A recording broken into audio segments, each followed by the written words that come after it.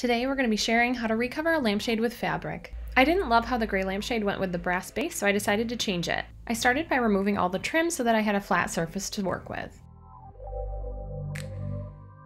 The next step is to trace your pattern, so I started with a bunch of craft paper, rolled it out, and then you're just going to start tracing your lampshade onto the craft paper. So I started at the seam and then I rolled it along and traced to the seam.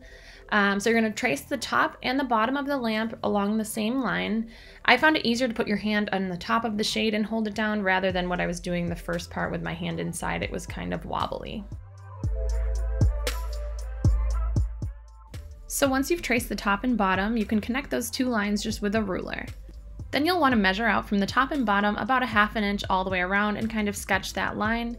And then on one of the short straight sides, you'll add about 1 inch. This is going to make for extra fabric so that you can wrap these around the top and bottom of the shade and then also fold over to create a clean seam on the side of it. And once you're done with that, you can cut it out, and then I just rolled my shade onto it to make sure it was a right fit.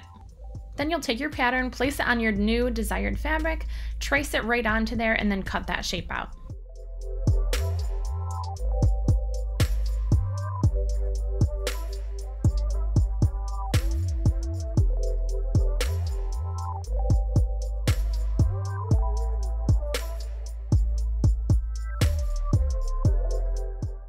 Once your fabric is cut out and ironed flat, you're going to work on gluing it to your shade. So I recommend a spray adhesive. I think that they work a little bit better, but I didn't have any on hand, so I did use Elmer's glue mixed with some water. So I started right along the seam and I put some of the glue mixture on there and let it get a little tacky, and then I started pressing my fabric right along that seam. So then you'll just work your way around the whole shade. You're going to use your glue or your spray, either way. And once you get to the edge, you're going to fold over that final part to make a little seam where you won't be able to see the frayed edges of your fabric. So you fold that over, let it dry, and then you'll glue it to your shade.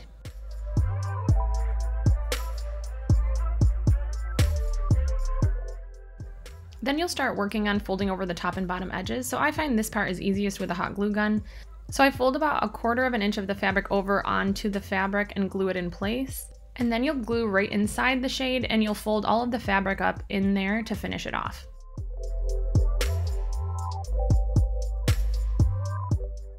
Repeat this with the top as well, and then your shade will be all done.